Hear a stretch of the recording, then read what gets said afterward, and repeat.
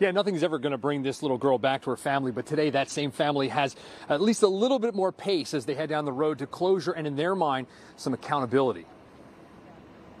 14 months after Fanta Bility was shot and killed by Sharon Hill police officers, we can, as a family and as a community, finally have some closure and begin the healing process. Today, the 3 officers, all of whom had already been fired, pleaded guilty to multiple reckless endangerment charges. In exchange, prosecutors will drop the more serious manslaughter charges.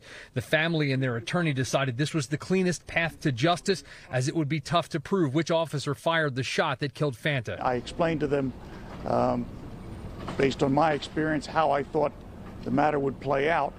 And I thought that if we had gone to trial and spent all that time and energy and stress, we would end up exactly where we are today with convictions on the recklessly endangering charges.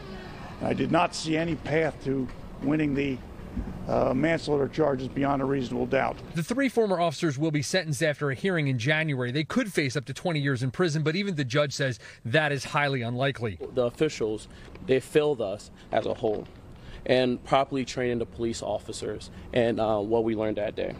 We want to ensure that this never ever happened again. Fanta's family says their civil case against Sharon Hill will now continue. While investigating a drive-by shooting at a high school football game, the officers had fired into the crowd. The family says they want to make sure everyone is held accountable and that officers are better trained in the future. I have seen no evidence that these officers were trained in real-life scenarios with practice, with targets popping up and simulated gunfire.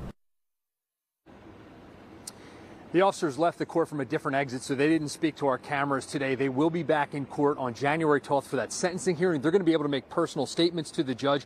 Fanta's family will have the same opportunity. We're going to have more for you coming up tonight at 6. We're live in media, Delaware County outside court. Tim Furlong, NBC 10 News.